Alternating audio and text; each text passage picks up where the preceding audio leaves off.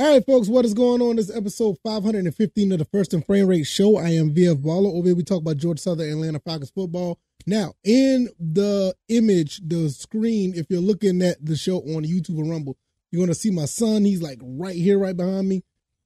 Today of this recording is his birthday. He turns 4 years old.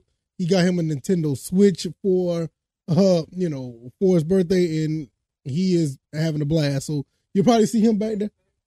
Yeah, that's right. It's your birthday. So you'll probably see him back there playing the game, and it's all good. It's still a mess in here. We're still trying to get things together as far as possibly moving and all that good stuff. So please bear with us. Hopefully everything will go smooth, and we'll just go from there. If this is your first time here, welcome. I can be found on YouTube and Rumble. I'm also on Anchor, Stitcher, Spotify, Apple, and Google Podcasts. And I just want to thank you guys for being really supportive of the show. I really appreciate it. I cannot thank you guys enough. One more thing, this show is brought to you by BetUS. Hit that link down in the description. Put down $100 and you get 125% bet book bonus. So that helps the show. That will help you if you want to, bet on these games coming up in the NFL, MMA, NCAA basketball, NBA, all that good stuff. All that stuff is there. So hopefully you guys will check that out and hope you guys enjoy it. Today we're going to be talking about the defensive side of the football. Yesterday we talked about some wide receivers that we could possibly pick up, but we're going straight into the draft and talk about some prospects that are coming out that the Falcons could possibly get. I'm pretty much going to talk about maybe four players that jumped at my interest. And I may throw a little few in there, but I'm going to give you four concrete guys. And I'm going to tell you right now, none of them are in the linebacker position, because I know a lot of people talking about Will Anderson. I get it. Don't get me wrong. Will Anderson is a beast, but I just don't think that that'll be the guy that we will get.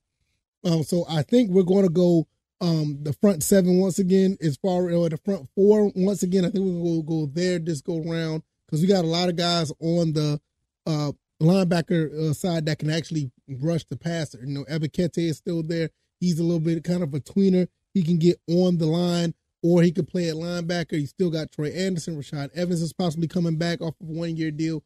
You got some guys, Michael Walker as well. You have some guys that can actually do some things around that area, but you want to get a guy that's going to be in the trenches on that front four. So I think that's one guy we're going to talk about. Also, I think we're probably on the defensive side, we're going to pick up a cornerback. And I think that's something that we really need as well. So we're going to look at the front four, and we're going to look at the defensive backs. I'm going to give you two guys from each area that I think that's going to be pretty good. Hopefully you guys enjoy. Give me some feedback if you want to as well. I can be found on Twitter at VFBaller, or if you're on YouTube or Rumble, click the links.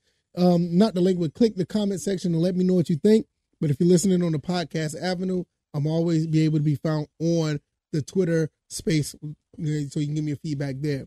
All right, let's go ahead and get into this. I'm going to jump into defensive linemen first, and I'm going to give you my thoughts. Now, obviously, Jalen Carter is the guy. That's one person I absolutely believe that we should get at the defensive tackle, help out Grady Jarrett. There's not much to really talk about here when it comes to this guy. This guy is a monster at 6'3", 310 pounds. He's going to be excellent on the other side of Grady Jarrett, right there in the middle, plugging up anything that tries to go up the middle. We're going to be giving centers and guards hell if these guys are actually be put together right there. And I think at the number 8 pick, there's a really good chance that Jalen Carter would be there. But what if he's not? What if he's not there? Where do we go from there? Now, there's another person, but I'm kind of torn between the two, because I really don't know how I feel about one or the other. And I know I said there's going to be 4 guys, 2 from each area, and I said Jalen Carter is the other one. But I'm looking at this Miles Murphy guy and Brian Breezy. I think I said his name right. Brees. I think it's Brees. Please forgive me. I think Brian Brees might be that guy at 6'5", 305.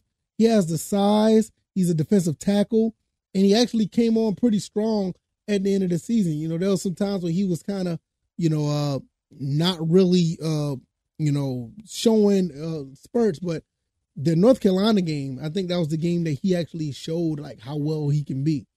Showed what he can do. So I think that's going to be the guy right there.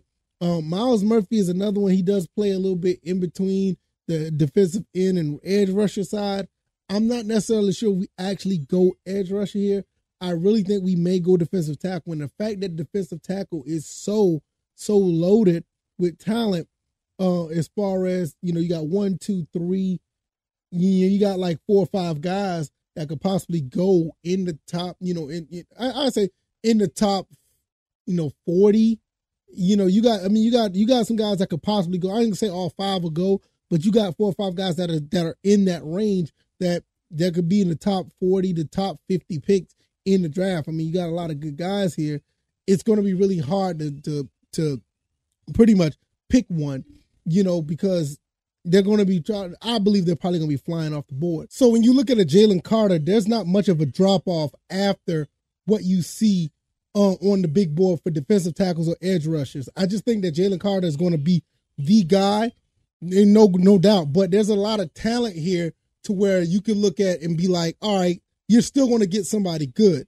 But so with the Falcons drafting at number 8, I feel like Jalen Carter could still be on the board. I think that that'll be the guy to get. But if you don't get him, I think Brian Bresee is going to be the guy that you might want to pick up right behind him. Now, there's other guys that are honorable mentions. I mean, you're looking at Saiki Kia from Baylor. I mean, he's a huge guy, 6'4", 358. I mean, that's somebody you might want to look at as well. And also, B.J. Ojulari is another one from LSU. I'm not necessarily, I know, baby. I'm not necessarily sold on Ojulari, but I get it.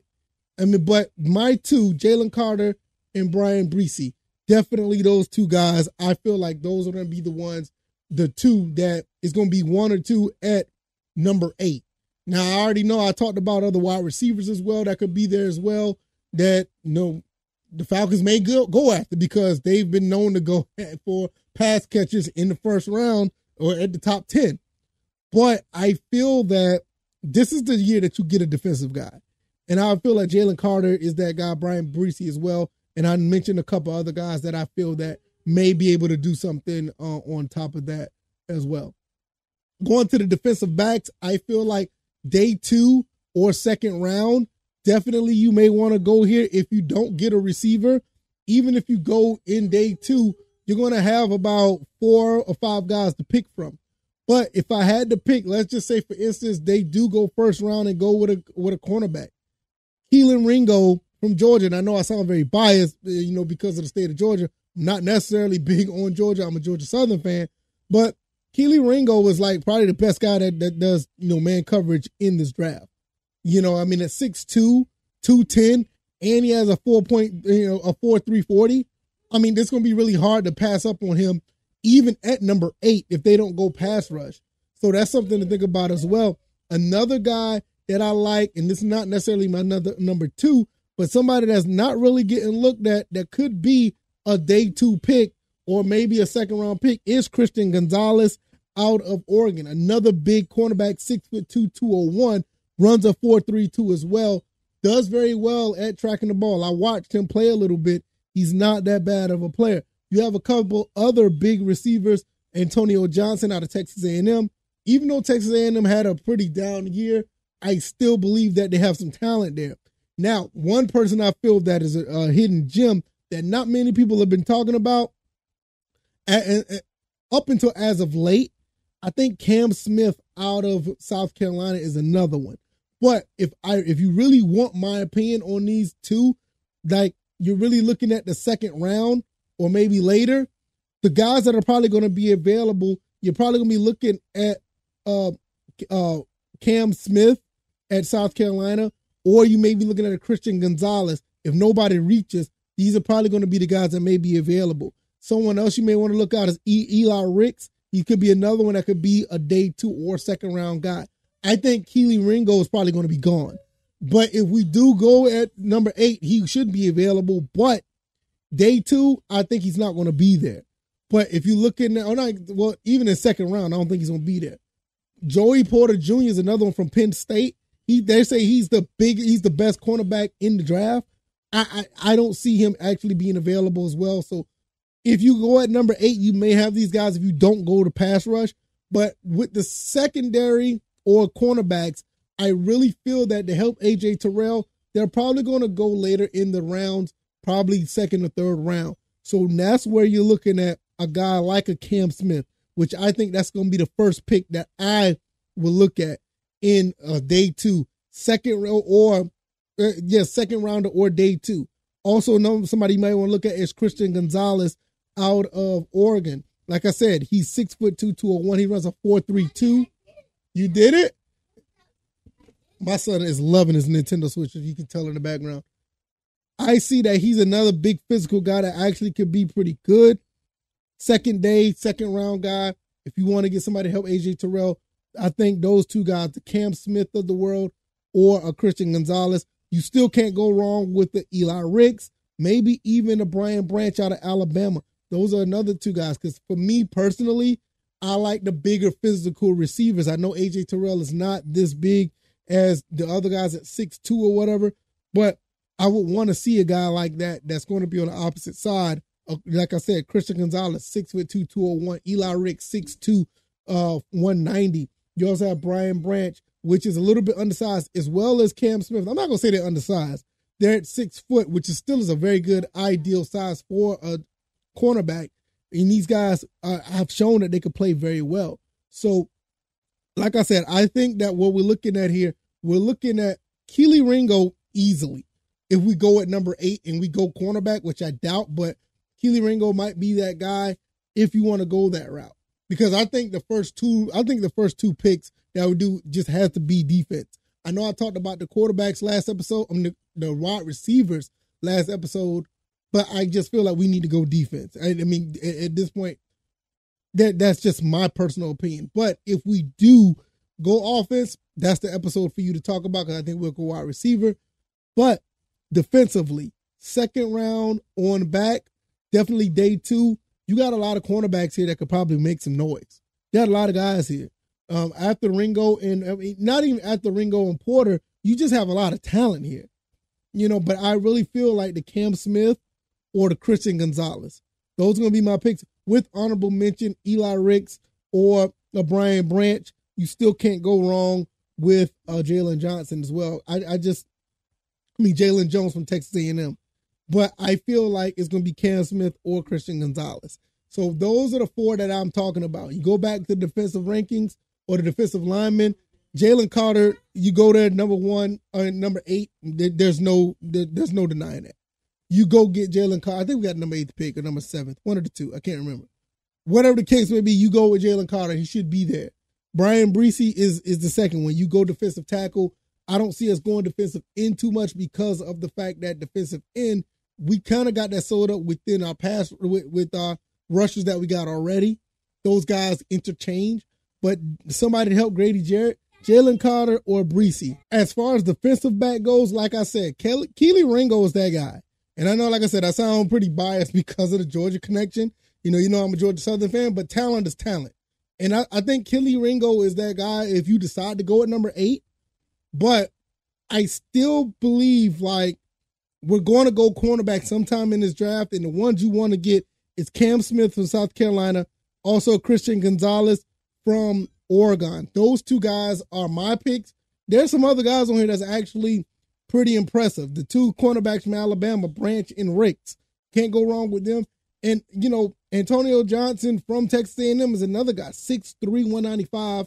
Also, I would like to say, I don't know. I think that's pretty much it. Honestly, I think those are ones, but I think Cam Smith and I'm looking at Christian Gonzalez. So let me know what you guys think. I'm going to get up out of here. If you like this commentary, hit the like button, share this podcast, subscribe to the channel if you haven't already. Let me know what you think about these defensive players that I talked about, the defensive ends and the cornerbacks. Like I said, I didn't talk too much about the safeties, or I haven't talked too much about the linebackers. I think we got a pretty good solid area linebacker there. Maybe we go safety later on in the draft. It's not that big of a need. And to be honest with you, there's not that many safeties that I've seen that actually stand out like that. You got a couple of them, but I don't think that we're going to be able to pick these guys up that early. Really, really quick before I get out of here, you got either Brandon Joseph, you got Jordan Battle at safety, You even got Chris Smith from Georgia. I just don't see us picking any safety this early in the draft. First or second round. You're probably looking at late day 2 if we decide to get a safety, or maybe even day 3. And I may touch on the safeties down the road, maybe some hidden gems, some guys that we may not even, talk about right now, or nobody's talking about in general, not only just with the safeties, but just the draft in general, because a lot of guys who make the team and do very well are guys that those ones you don't really think about. Look at Jared Bernhardt. You know what I'm saying? Look at Tyler Algier. I knew Tyler Algier up front. I saw him play against my Georgia Southern Eagles. I knew what he was capable of. But even at a 5th round pick, I didn't see him rush for 1,000 yards. I mean, that was just phenomenal. And he looks like a really good running back. But nevertheless, I can go on a whole other tangent there. I can be found on Anchor, Stitcher, Spotify, Apple, Google Podcasts. Let me know what you guys think. Once again, thank you guys for the support. Click that link, BetUS. I'm also on YouTube and Rumble. Anything you want to discuss, find me on Twitter at VFBaller. I said enough. I'm going to handle and hang out with my son. I'm going to handle him on this game because he claims he know what he's doing, but I need to see it for myself because this gaming thing, he's starting to get really good at. Anyway, I'm going to do that. I will see you guys on Thursday. Thank you guys for all the support, and I'll see you on the next one. Y'all take it easy, and y'all be blessed. Peace.